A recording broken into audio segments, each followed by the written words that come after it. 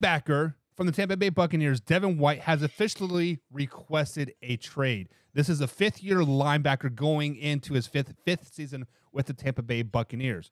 Combs, this is a guy that wants out for whatever reason. But if the Tampa Bay Buccaneers have come out and said that they're not going to trade him or even acknowledge that he wants a trade.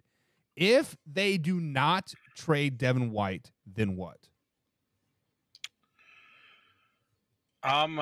They're gonna have a problem on their hands. Guys like this, if they want out, they usually want out, and they're not going to. You're going to create a problem in your locker room because they're not going to be into it. They're not going to want to. They don't want to be there for whatever reason. Whether it's they don't like the direction the team's going in. They have a problem with somebody internally. Whatever the case is. But this is a problem for the Tampa Bay Buccaneers. I mean, this guy is a guy who averages 115 total tackles a year, averages about 5 sacks a year. I mean, this is a big problem for the Tampa Bay Buccaneers. They need to figure out a middle ground, maybe offer him some money or whatever the case is. Find out what the issue is and why he wants out and try to make it work because this is a big player for them.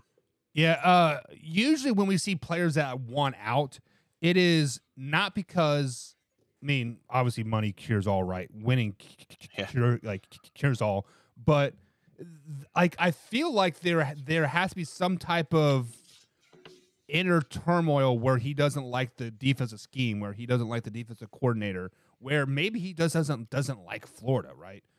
And right. Dan Hood says, "Come to Philly." He would be a great fit in Philly.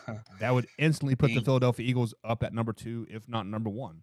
Like, yeah, but if the Tampa Bay Buccaneers do not make this trade and they have a losing season, things are going to come to a head there. We are going to see Terrell Owens 2.0 doing sit-ups in the parking lot, doing some type of dance. I don't know. It just, I don't